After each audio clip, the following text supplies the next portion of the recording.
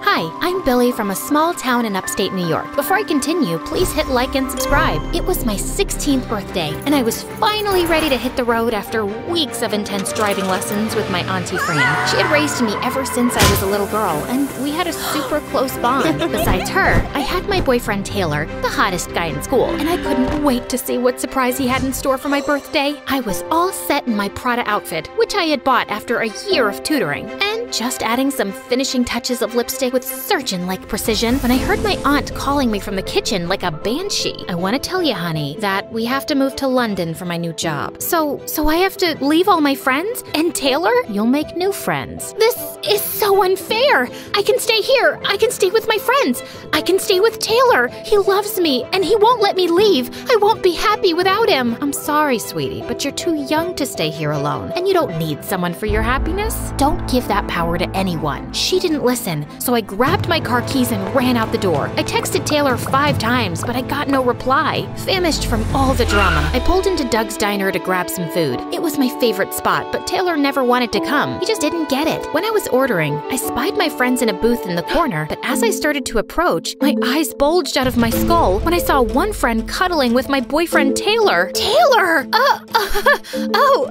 okay, I get it. This must be your prank. I knew you guys were up to something.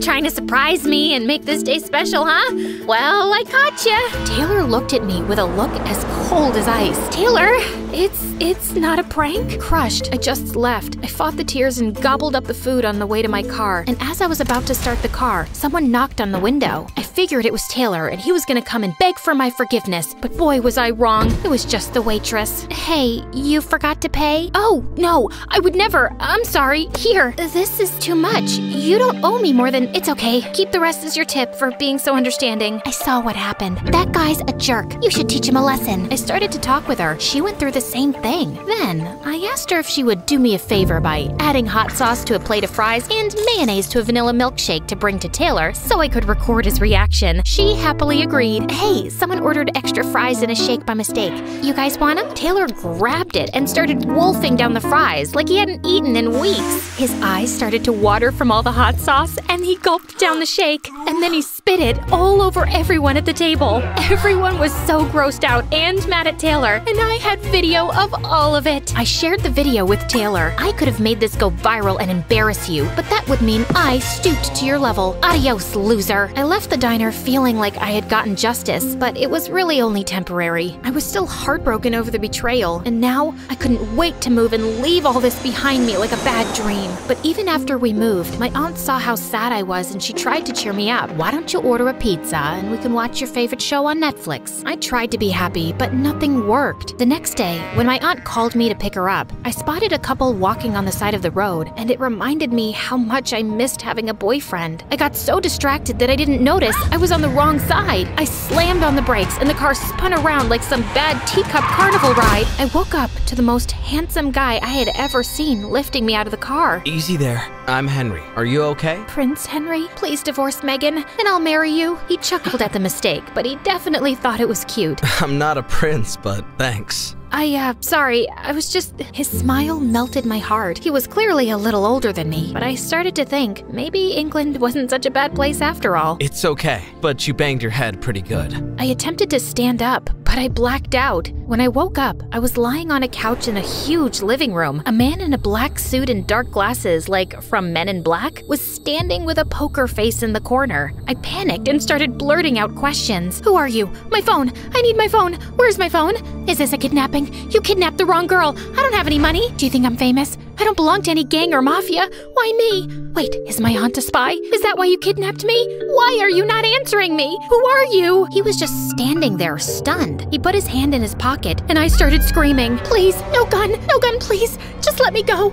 I won't tell anyone, I promise. I dropped to the floor to hide from him. When someone entered the room, I grabbed their leg, which made them totally faceplant. Oops, it was Henry. Henry was stunned by my wild actions, but he stared intently into my eyes. I moved closer, but he moved away. Don't be so dramatic. No one is kidnapping you. This is my house. I was humiliated. This was like Taylor all over again. Do you guys feel like me? Never able to act normal in front of gorgeous boys? He sat down next to me and touched my head to see if there was any bruising. He smiled and I giggled. You should be fine, but I would suggest you get plenty of rest. What, are you a doctor? I am. Well, technically I'm still an intern, but I only have another year to go. Oh, wait, my phone. I have to call my aunt. She's probably freaking out that she doesn't know where I am. Your aunt was calling your phone, so I picked it up and told her what happened. Was she mad? More worried than anything else. I sent my driver to go pick her up. She should be here momentarily. He touched my hand and I grabbed his hand back and held it. Then he turned my hand over and took out his stethoscope. Oh, I thought… I'm just checking your pulse. Okay, guys, help me out here. Is it me or is this guy sending more mixed signals than a broken traffic light? Just then, my aunt burst into the room and she practically knocked Henry into the wall. Billy! I'm okay, Auntie. She hugged me, almost squeezing the breath out of me, and started kissing me a million times on my face. I love her too, but that saliva. Ugh. Okay, back to the story. I'm so sorry, sweetie. I'm just so happy you're okay. I'm so grateful how you cared for my little girl. Henry smiled and walked out of the room.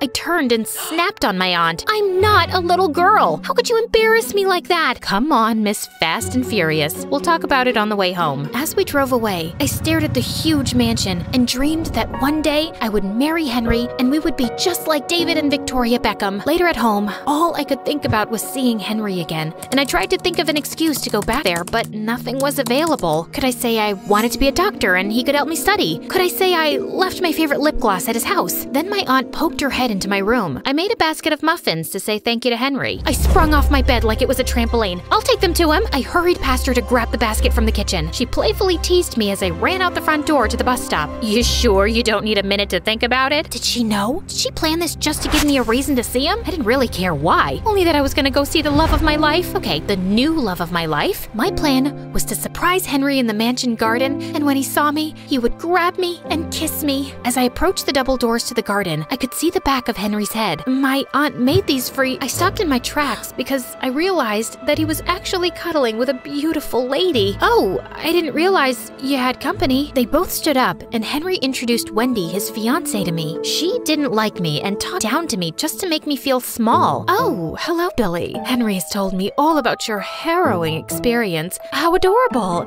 You made muffins. I'm sure our workers will like that. She turned her nose up at the basket and laughed at me. Fiancé? Yeah, nice to, here. I pulled out my phone, pretending to get a call. Oh, I better take this. Could be one of my many boyfriends calling. Not that I have a lot of boyfriends, because I gotta go. I rushed to get out of the mansion. I was feeling like I'd never find my true love. Even the queen of mean snagged a guy like Henry. Was I destined to be alone forever? I actually believed that my soulmate was a mythical creature existing only in fairy tales. With tears streaming down my face, I almost ran straight into a very handsome boy my age. Oh, sorry. It's okay. I get turned around a lot, and I live here. Are you okay? Why are you crying? He touched my face lovingly to wipe away the tears. And yeah, you guessed it right. I felt like I had found the love of my life. I'm Robbie. Hi, I'm Billy. I was Henry's patient. Is he your dad? I realized how silly that sounded and laughed it off, like I'd meant it as a joke, which made Robbie laugh too. I was so relieved that he had a good sense of humor. No, just my annoying older brother. I don't have any siblings, but I can totally see how he might be annoying. Yeah, and especially with all of this wedding stuff.